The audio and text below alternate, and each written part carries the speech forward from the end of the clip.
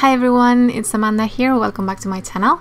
Today I'm going to make a no-line watercolor card, and for that I will be using Bristol smooth paper, some brushes, a bit of water, and I will be using distress inks for stamping. I'm going to use light distress inks also because they blend with water, and this is the stamp set and coordinating dies that I'm using today.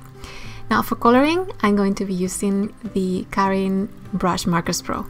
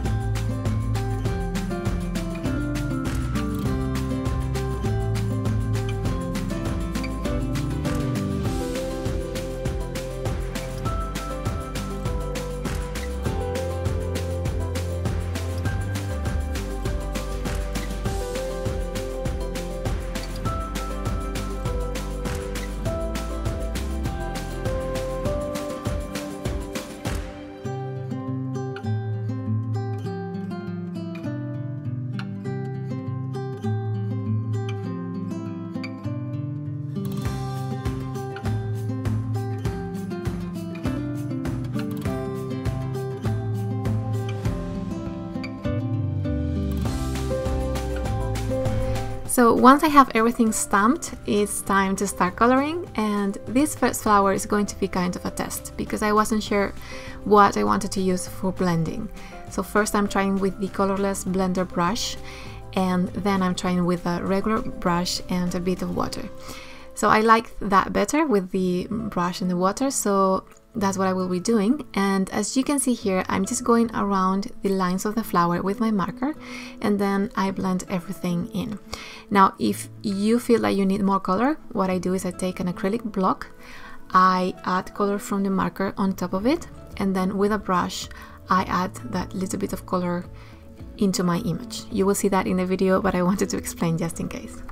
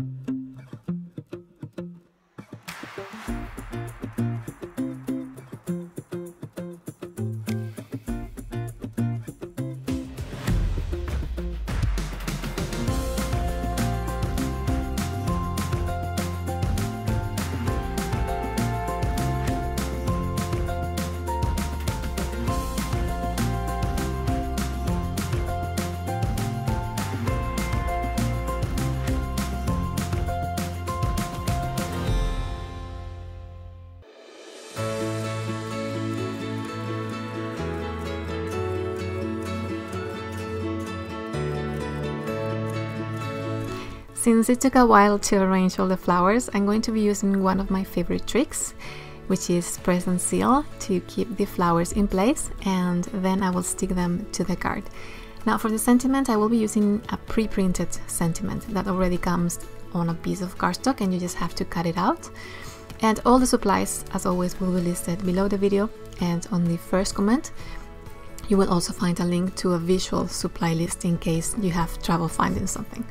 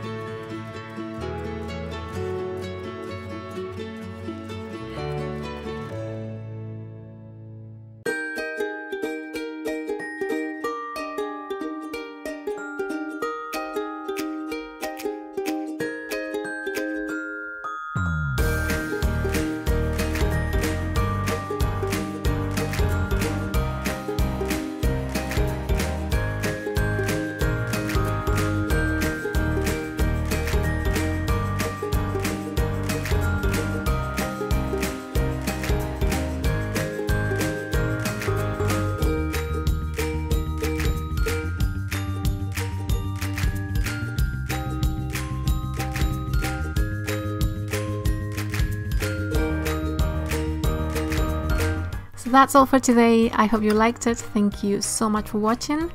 And here you have a couple more videos and links you might be interested in. Have a wonderful day and see you again soon. Bye.